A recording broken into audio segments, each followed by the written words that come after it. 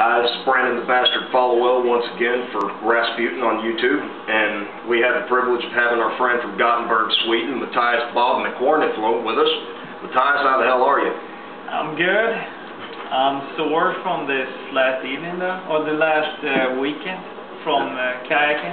Canoeing. The event he's describing, we did a 12-mile kayaking and canoeing tour on the River Rats course in the little river outside of Broken Bow. Had one hell of a time, great experience. What do you think of the trip? What do I don't think about the trip? It was one of the best times I've had since I've been here.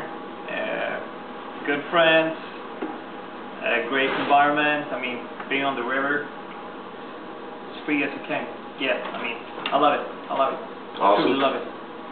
Now, what do you think of rowing and kayaking as a form of exercise? Are you sore? You pumped? Yeah, good. We went out for 12 miles, and it took us about 6 or 7 hours or something. And I've actually been longing to do some exercise over here.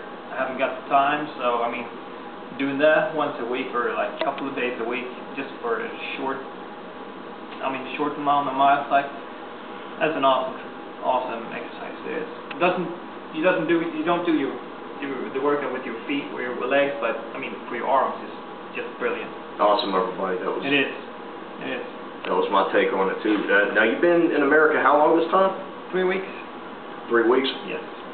And tell us a bit more about your stay. What are the differences between here and back home? I mean, the main difference is, of course, the weather. If you want to talk about the weather, we got it. It's way colder back where I come from. But other than that, I mean, the hospitality, people so friendly over here. I mean, I've heard about the southern hospitality. Most people I know where I've met here is very kind and polite. So it's been a great. I've had a great time over here actually. Good deal. Really good. And you go back Tuesday?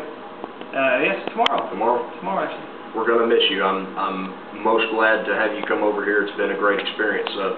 Could you do a yord for the camera? Yord! Matthias, thank you so much for your time. Thank you.